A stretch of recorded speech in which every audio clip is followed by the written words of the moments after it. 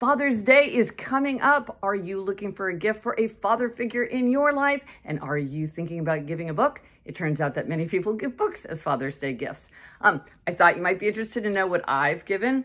So last year I gave this book to my father, Powers and Thrones, A New History of the Middle Ages by Dan Jones. My father loved it so much and he talks about it so much that I got myself a copy and I plan to read it.